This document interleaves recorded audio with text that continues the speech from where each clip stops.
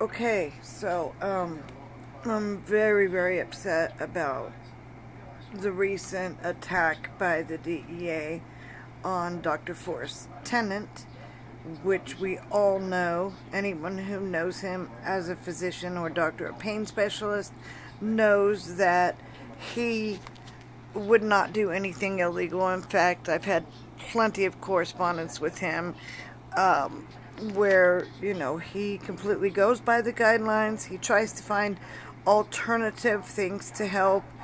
He wants to help people that have chronic intractable pain, and as he says, most of his patients are near death. They're in such awful pain. I'm having a really rough day today, so excuse my appearance here. But anyway, so I'm really upset. But anyway, so I'm doing this video because of the people who don't understand me, who I am, and what I went through. And I just want to kind of give you an idea, a picture of who I am and what I'm going through, what I've gone through, what I am doing here. So back in 1986, when I was barely 18 years old, 95 pounds, I was hit by a drunk driver in this van. Okay, that is actually the correct position it landed in. That's not me holding it sideways. This van was a steel van, a very old van, and look at, even the top is ripped off. I was hooked onto that van, and it took me for a tumble. Okay, it tore me apart. I shouldn't even be alive today. I had multiple injuries. During my time in the hospital, this is me back in 1986. Well, that was, let's see, the date on this is August 20th. That was about a month later. My accident was on July 23rd. So approximately 1 month later, this is me laying in the hospital bed still. I was in for 3 months. So these pictures were taken by the police department for my case. I had multiple injuries, including my left hand was crushed. I had pins in it and whatnot. I don't know if you can see, they're just kind of showing it was still bruised and battered even a month later. I don't know if you can see right here, my leg was in traction there. For the entire 3 months I was in the hospital, I had a pin going through my leg. My leg was torn off. I was missing 2 inches of bone, and I was in traction. They had a screw going through my knee. That's also another photo of my hand. They just want to show all the bruising at that point. So during that time, I had what you call a vertical shear fracture of the pelvis. This is a vertical shear fracture. That's one photo of it. I have another one. It basically means that it's completely broken. Let's see if I can hold it here. Completely broken here and on the bottom in both places there. So I was split in half completely. My leg, as I was telling you, was ripped to shreds. This is what my leg looked like before they did surgery, after they brought me in. This is my leg. So as you can see, that's very bad. I was then taken into the hospital, or gone into surgery. They put the pelvic brace on me. This is what the pelvic brace would look like. As you can see there, they put pins in your hip and they vice your hip back together. Now, that, of course, that's not me. I don't have a photo of that. I was very uncomfortable at the time, and I didn't want them to take pictures of it. My skin was ripped apart at the point in my hips where they screwed those pins in, and I was just very embarrassed to show them my pelvic brace. But that is a similar one to what they did to vice my pelvis back together. They did vice it back together quite crooked, and I have some photos of my x-rays here that were done recently that still show the fracture and how crooked I am. My pelvic is not at all straight. I have a horrible crookedness to my body, as you can see. My pelvic does not meet up properly. My hips are indented. I don't have hips like normal people. They're gone from the pins. And my spine, of course, is absolutely damaged. My tailbone is damaged. And I just don't have a normal pelvic. These x-rays are, that was a very current x-ray. During my time in the hospital, they attempted a procedure that was experimental called a bone graft. Here's a picture, an example of a bone graft. Basically, that is a human bottom. This is the back of the pelvic. They opened me up here and they chipped bone from the back of my pelvic, by my back here, and they did that to put it into my leg to try to stimulate the 2 inches of bone growth that was missing. Now, this is the scarring and what is currently left in my back here. That is the scar from that in my back, what it looks like from that procedure. It is not healed correctly and it hurts terribly. Now, the reason they did that was to chip the bone away to put it in my leg. As you can see, there are chips of bone. I don't know if I can do it from here. There are chips of bone here because I was missing 2 inches of my femur. They tried to place the chips of bone from the back of me to put in here to stimulate growth while it was in traction. However, it didn't work. So instead, they put this plate and bolt in its place, left the shards of bone there, and this is what I now have in my leg permanently, which is very painful in the knee area. I don't know if you can see, but that's all that's left below my knee. Just a little teeny bit there, and it's very, very rough. It's not a very good, it basically was broken that way, and they just covered it up. They didn't even smooth the tip out right here. They didn't, let's see if we can get a shot of that. They didn't even smooth the tip of the bottom of my stump there, so it's very rough. So I'm left with that. Now, recently they did another x-ray, of course, of my pelvic and my hip. And here, because I'm having a lot of pain there in my pelvic area and back area, it's really in bad shape. The plate's still in there, and yeah, my back and my pelvic area are a mess. And I had to print these out from my x-rays because I just had to. So this is what's remaining still.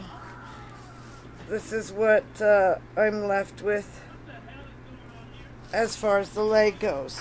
Now, on top of these injuries, 1 year later, on July the 20th, 1987, I had my son Brian. I had a baby. I didn't even have a prosthetic leg yet. I wasn't even completely healed yet. But I was determined to fight, and I was so happy to have my baby. And it didn't matter to me. I was going to be strong and take care of this child.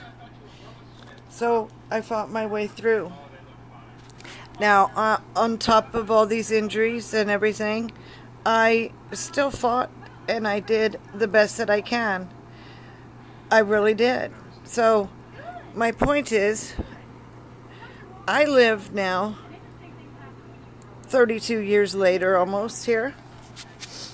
I live in a state of horrible intractable pain. So those weren't my only injuries. I also had a broken arm. I don't have the x-ray of that at this time. But so far, see, all my records got destroyed in the Northridge earthquake. So they don't really have that. So I have some diagnoses here that I can tell you some of the conditions. So they say that now over time I have bilateral radiation leg pain, tendinitis of the right rotator cuff, of course right shoulder pain. This is from overuse of my right arm over the years because my left arm was bad. I have severe hip pain on my left side.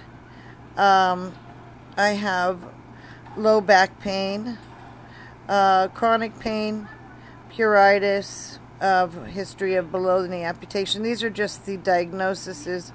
I will get to my actual conditions here.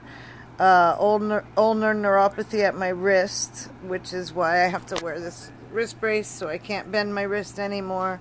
Because my hand being crushed, it has fused together and grown extra stuff on there, and it's actually so painful. It radiates through my fingers.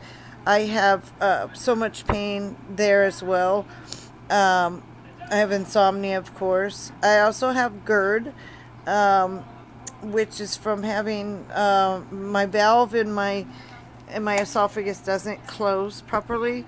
So when I eat food, the food goes down, my stomach acids begin to process, and they come back up. There's no valve to close behind it, and over time that has destroyed my esophagus. So I have the GERD, I have esophagitis, I have nausea and vomiting.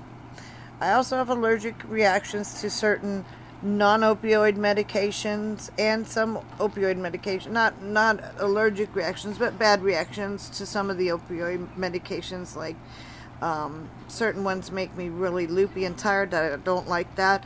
So, but I also have allergic reactions to medications like Lyrica and Celebrex. They've tried other things that they've tried on me that just gave me really bad allergic reactions. So I have those. I also have allergic reactions to other medications that have nothing to do with opiates. So I carry an EpiPen. I'm also allergic to bees, so I have that. I have bicep tendinitis.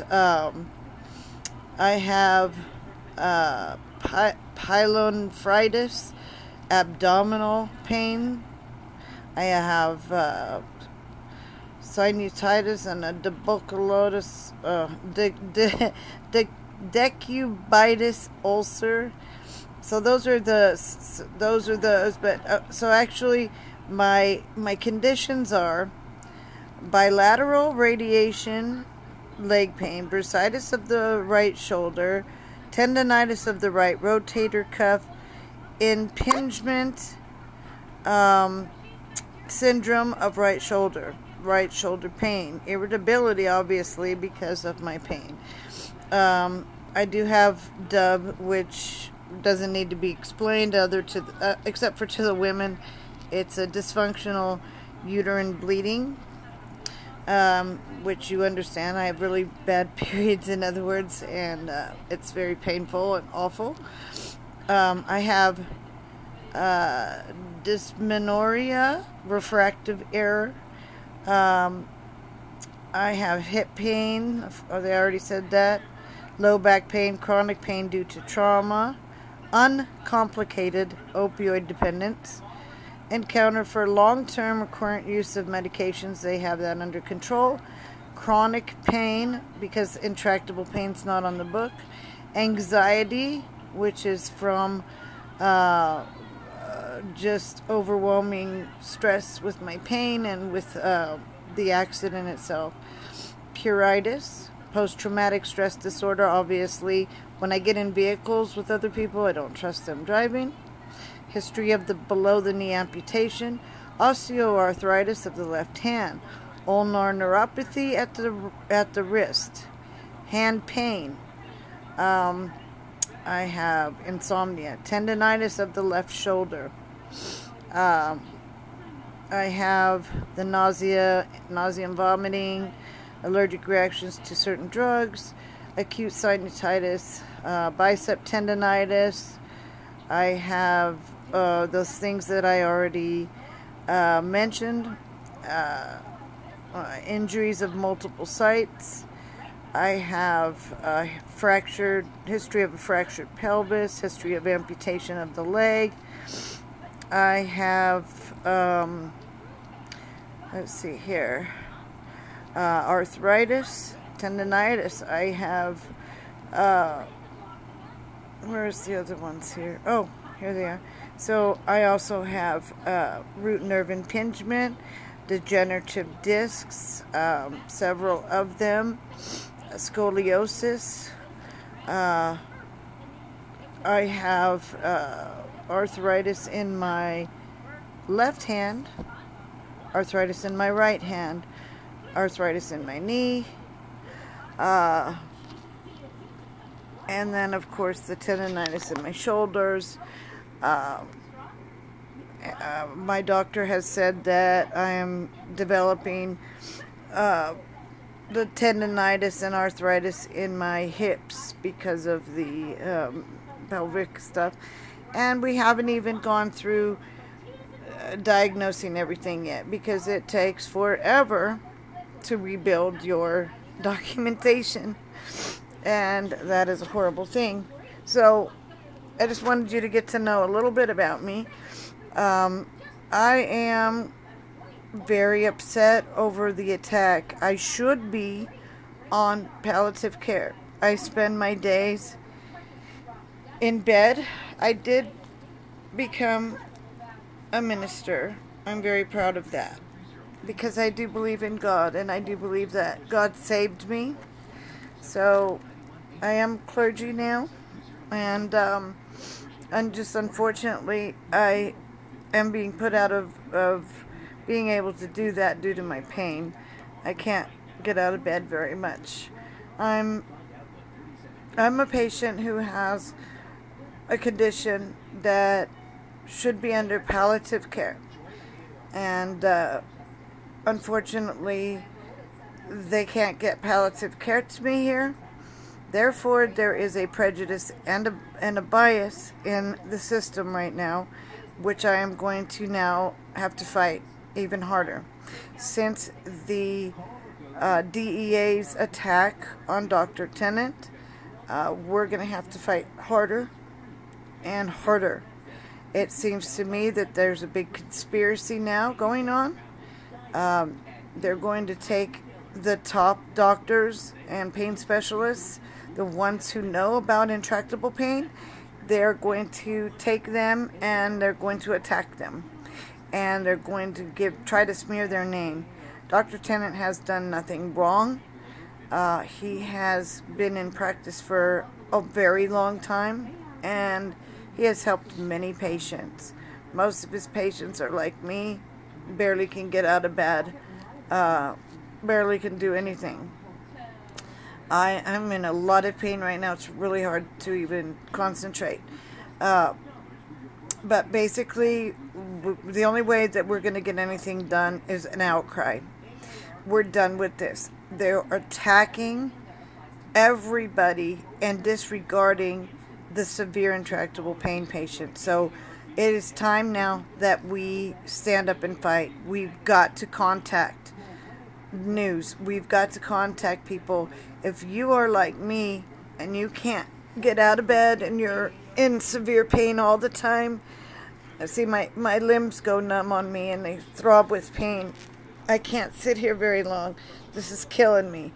But if you have this kind of pain and it's constant and intractable and you have no access to the palliative care that you should be getting, where they can handle taking care of you, and there's no cure. There's no cure. There's a, as they say in their own words at the CDC, their own words, they talk about, let's see if I can find it, the CDC talks about, let's see, okay, we have risk of suicide because of their guidelines, of course. I have a thing that I just found from the CDC, which was very, very interesting to me, I thought, because they talk about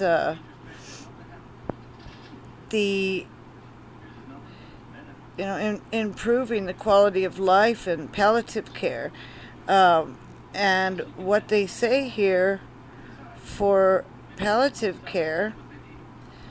Where's the little thing that I found here?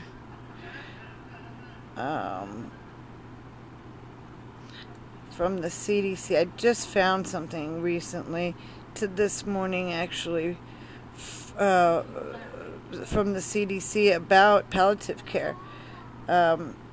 Is this what it is? I have to find it. Okay, ICSI, healthcare guidelines. It's basically just a quote of what palliative care is, and I just had it. Maybe it's not. Oh, here we go. So under the palliative care guidelines,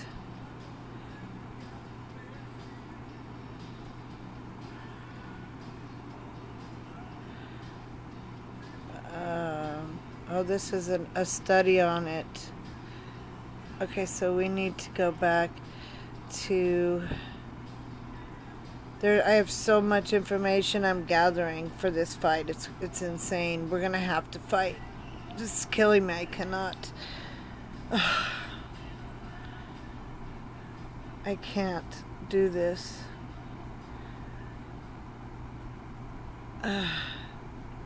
Trying to find the CDC. The CDC palliative care. Here it is, I think.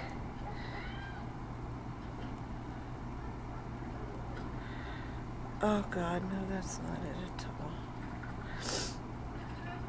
all. Multiple disability.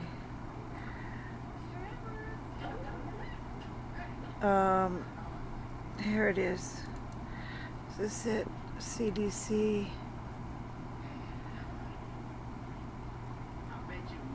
No, this is Program Collective Procedures.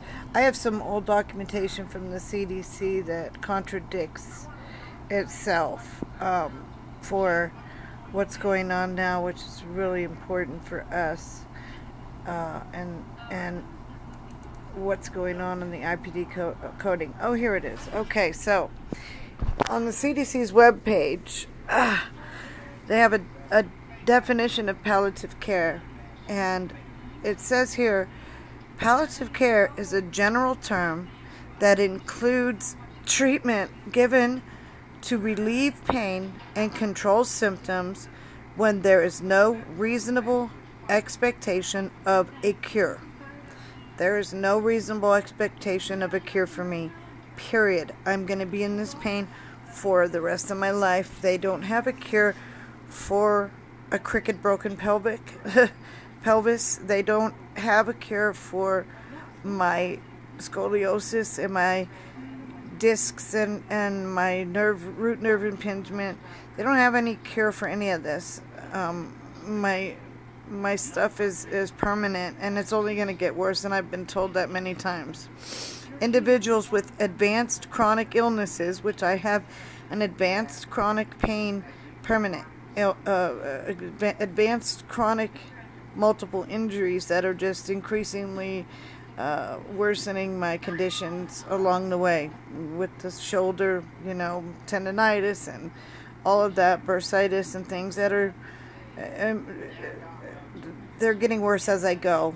So the older I get, the more I use any part of my body, the worse it gets, the more pain I'm in all the time.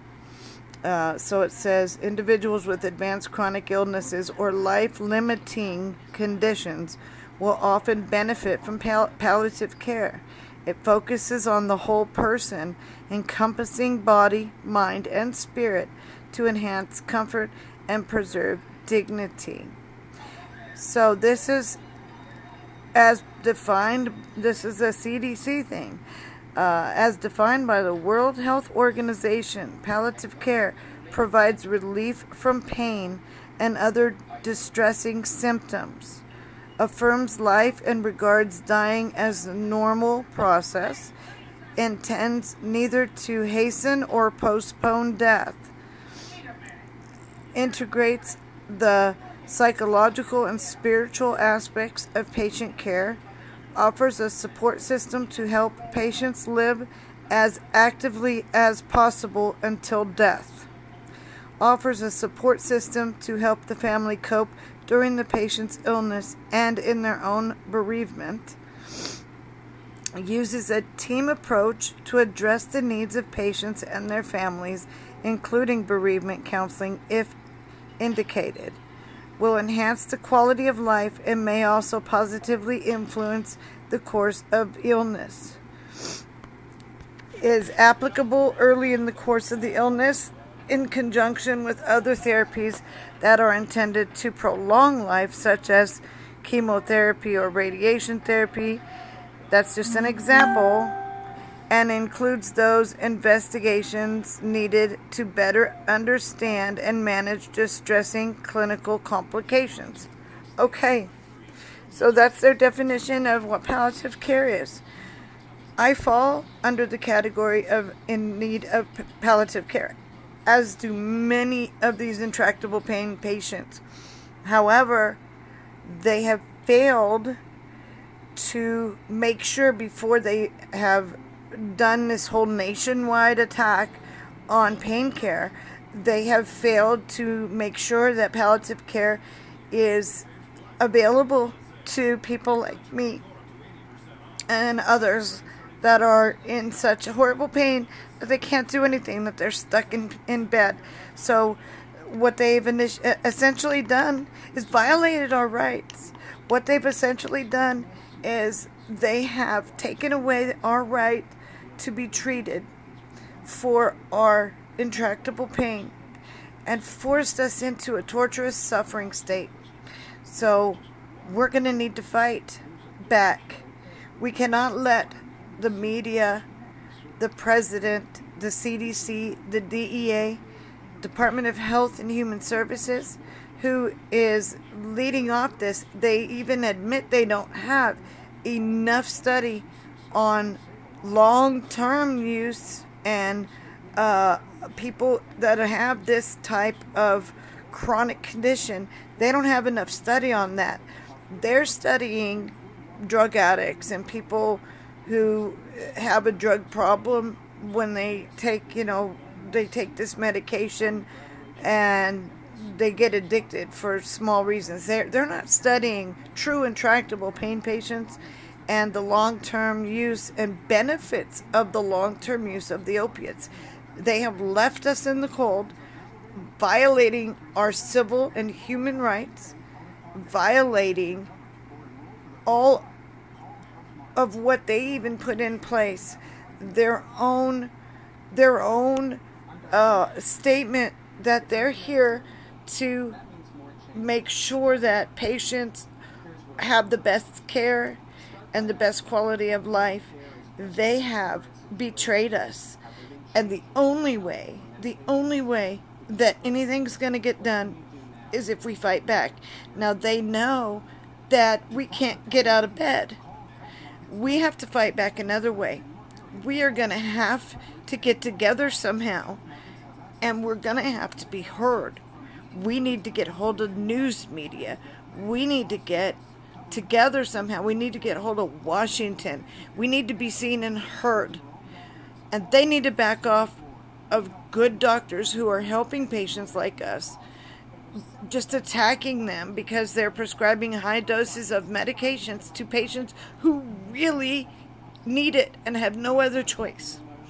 I have no other choice. I am not going to sit here and allow them to torture me for the rest of my life, however long that may be, or even kill me, because they won't allow me to have the proper doses of pain medications, and they won't allow me to get palliative care because they don't make sure palliative care is available. They don't make sure that Medicare and Medicaid is covering palliative care doctors or that they're accepting them. We don't have palliative care doctors. We can't get them. And I should be on palliative care. I'm homebound, bedbound most of the time because of my pain, because of my chronic, intractable pain. I can't do anything. When I do, because I do have some medication, yes, a little bit of medication that helps a little bit, but I'm still in so much pain, even with that medication I have. I have such a hard time. For instance, yesterday, I got up, I went and got gas with my caregiver. I stopped at the store really quick for that, and I came back home. And just doing that, I was in such severe pain I couldn't even move anymore the rest of the day and night. This morning, I could barely move. Now I'm taking this opportunity right now because I took medication, but I'm hurting so bad just doing this. But I wanted you guys to know me a little bit. Now, I fought hard in that hospital. In those conditions, you saw those pictures, and that's just a small part of what I had and went through. You have no idea. I went through torture and pain, and I fought through it, and I've been strong for many, many years. I didn't take a lot of medications for a long time. I did take some. I took lower doses for many years, but my condition has gotten critically worse, and I can't live like this anymore. I can't do anything. I can't even open a freaking jar anymore. I used to be able to do that. I can't. I can't do anything anymore without being in severe pain, running out of breath just from trying to hold my breath to get through a few steps because it hurts so bad. And our rights have been violated. So I don't know what we're going to do yet. I'm very upset about Dr. Tennant. I've got to get a hold of somebody who will listen. We need to scream at the top of our lungs if we have to. We need to get somebody's attention because they're violating our rights. It is against the law what they're doing. I'm going to look into filing. First, I'm going to file a complaint. But then I'm going to look into filing a lawsuit. I'm going to try to get the media's attention. Now that they've done what they've done to Dr. Tennant, I've got to get a hold of the media. Somebody's going to listen to me. If I have to stand outside with my walker in severe pain, crying, screaming, whatever it takes for somebody to listen to me, I will do that. I have so much. I have files and files, thick files. Ow. I have stuff all over my computer. things that the CDC and the the Department of Health and Human Services have done wrong. They're not completely giving all the information, and they don't have complete studies, and now the world is like going crazy on these overdoses, but they are not taking into consideration people like us who are in severe pain all the time. I can't do this anymore. I'm sorry. I'm hurting so bad. I wanted you to get to know me a little bit. I wanted you to see my injuries and see what it's about and know that I'm not okay. Even with the small amount of medication that I have, I'm not okay. And I am going to fight this. I'm doing everything I can. Yes, they attacked Dr. Tennant, but they didn't charge him with anything because he hasn't done anything wrong. If they do find something to charge him with, he needs to fight it. And I'm willing to stand up for him because I know for a fact he's trying other things. He's not just prescribing opioids and all of that. And he stopped communicating with those people in 2015. So, yeah, back in those days, he was doing what every doctor does. There is a list, if you look on every state, and at the CDC, I think you can even find it, and the medical boards and stuff. There is a list, that they have a list of how much money doctors get from each pharmaceutical company and everything for doing lunches and just promoting their medicines. And it happens for all kinds of medicines, not just opiates, but opiates are in there too. And doctors get money all the time for speaking, for doing seminars, for going out to lunches and listening to them, and for promoting their medications. This is nothing new. All doctors take these payments for these things. They're not kickbacks. They're just payments for their time and to listen to them and promote their medication for if they think it's good medication for their patients. So if Dr. Tennant used this medication, it was for a good reason. Now, maybe the pharmacy that was, filling them wasn't doing the right thing. I don't know. But I'm telling you right now, Dr. Tennant did not ever intentionally do anything wrong or illegal. We've discussed things, and he stays by the book. I know he does.